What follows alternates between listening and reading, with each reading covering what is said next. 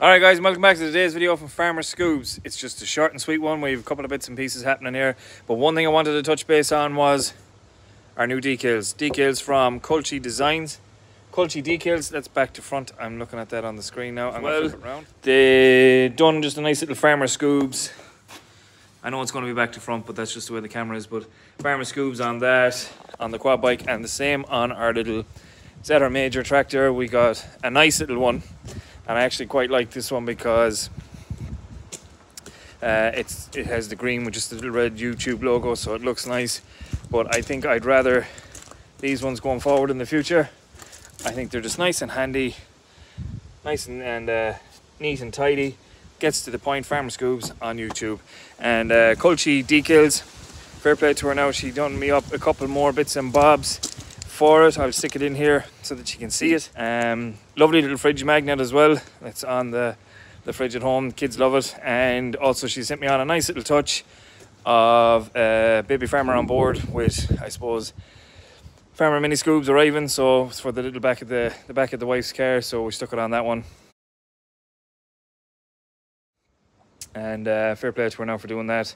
And there was just a couple of other little bits of stickers as well, like the little Farmer Scoobs ones. So we've just stuck them here, there and everywhere. So going forward in the future, if you happen to spot Farmer Scoobs sticker, you'll know where it came from. But we will be getting a few more done up because a couple of people have been asking for them. So I will be getting a couple done up, and I'm not going to charge anything for them. If I have them and people ask for them, I'll just give them to them for free because it's just nice to help grow the channel. So Farmer Scoobs, fair play to Culchie Decals, much appreciated. So we're just here in the yard, and this was a job that I had been looking to do. I hadn't asked anyone to do it, but it was a job that I've been looking to do for quite some time. In all the, I suppose, tractors that are being sold nowadays should have some form of fire extinguisher in them. Now I had noticed, I think it was on TikTok, maybe last week, there was a company called Fire Stick, and it literally is just a stick and you get an igniter. You pull the top off, you hit it with the igniter, and it's just like a fire extinguisher, and you point it at the fire and it's supposed to extinguish it because it foams out. All good and well, but for the price of them, this cost 25 quid, and I think I got a fire blanket with it as well. The fire blanket's in the shed. On the last tractor we had it mounted sort of here as you were getting up into it, so this is where I'm going to mount the new one if it manages to stay there. Don't know if them panels are strong enough to hold a fire extinguisher, but we shall give it a go. And if it doesn't, we may not actually put it there because that's in what our fuse box is. We may not do that. We may just leave that one alone. We may find somewhere else for it. I think there's a little spot maybe behind the seat that we could stick it on, because I've been meaning to put it on since it came, and every tractor should have a fire extinguisher on it. I know I do have one left in the small tractor, and we had one stuck on the front of the baler. I'm going to stand in here for a minute. We had one stuck on the front of the baler, but that was pulled off the baler for another reason. I'm not going to get into it, but that was pulled off the baler, so I have to replace the one on that one.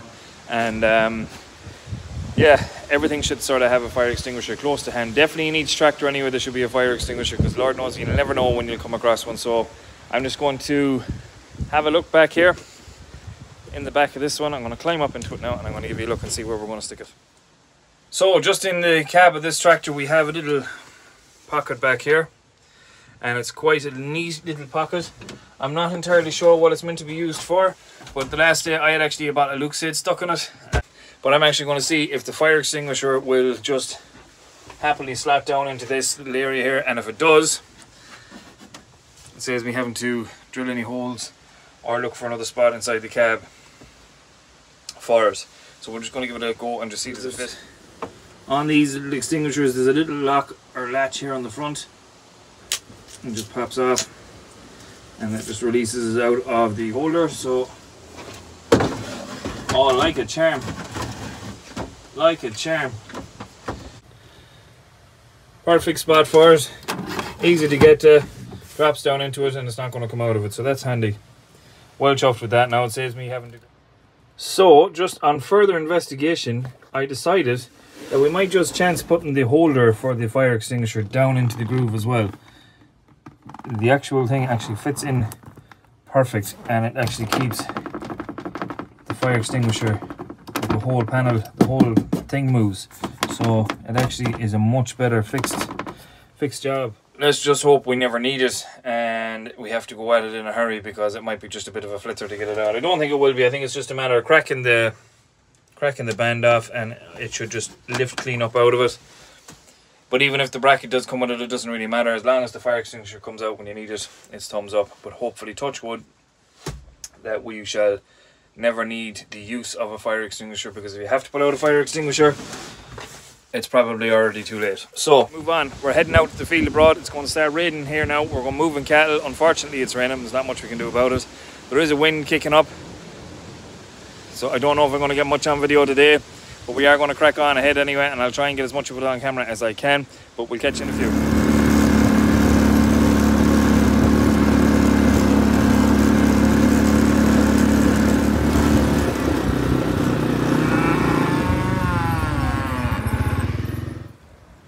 So now we're out here at the cows, and as you can see, since they've come out here, they're here now just a day over 2 weeks. They have this place absolutely skinned, and as you can see, it's beginning to get a wee bit poached now here around the gate, because they're constantly coming to here when they hear someone coming. So my main thing is now is just to go and let them out, let them in here, and hopefully they might knock a week out of this field. I'm hoping. That is our drinking trough over there. They're actually, that's going to get poached up naturally enough. It's going to get poached up around where the drinking troughs is, but especially where they're standing here. In the space of 2 days, we've had a lot of heavy rain here, and that is the main reason that this has happened. So we're going to let them out rather than leaving them standing here for too much longer. They already know what's happening now, because gauging the, I suppose, what we've left on grass wise, we've probably about a month to 6 weeks of grass left in front of them, and after that they're going to be heading for the house either way. So that's basically what I'm trying to manage as best can, is getting the last bit out of the grass as I can, but I don't want them to be doing this here inside the gate, as that just means it's repairing for next year, because we won't get it. It's not that it's going to get repaired this year. It's definitely not going to get repaired this year, because it's getting wet. This field is always, once the rain starts to come, there's nothing we can do about it. It just gets wet, and we're back to not being able to do anything with it. I can even see they're not even going to give me a chance to get out of the way.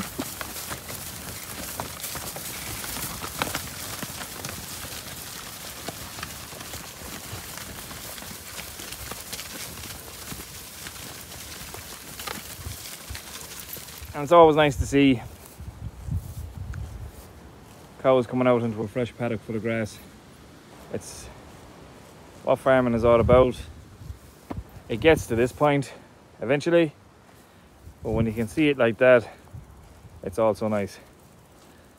Without this grey sky up here, if that was nice and sunny, it would be good. Well, we just have to take the good with the bad. So I'm hoping this will last them a week. I really do need it for them to last a week, because that's how I'm managing it now. Down at home we have the next paddock to this one. I'm unsure if we're going to graze it or not. There's silage bales in it now. We can fence around the silage bales, which is no problem. We can put up a temporary electric fence, which is fine. We've done it before, we can do it again, but I'm just worried that they will tramp it too bad. And if they tramp it too bad, because that is a wet field when it gets wet, if they tramp it too bad, well then it means there's a lot of work to go back into it to fix it. So we're half debating not putting them into it. And then we have our 2 fields at the side of the house, and then we have in front of the house, and then we have the 2 paddocks at the back of the house. That gets awful wet very quickly also, so we might be looking at maybe grazing those before we graze anything else, maybe before when they come back down to the house, because if we can graze those before it gets too wet, at least we'll have gotten the benefit out of it, and it'll be done with then for this year. I'm just going to take a look here, see how bad this is. It's not great. Definitely not happening. I'm just checking the feeder. The feeder is absolutely gleaming. But we have our meal is coming for delivery tomorrow, so we'll be back with the meal feed now. We have a ton of Whale and Crunch coming tomorrow. because Revo has the deal on now. You buy 10 bags, you get one free, or €15 off when you buy a ton. So we've just gone and just bought 40 bags, ton of meal. So you get 40 bags, you get 4 bags free. I suppose just whatever bit of savings we can get, we will take. But anyways guys, we want to leave it at that for this part of the video, and I'll catch you in a bit.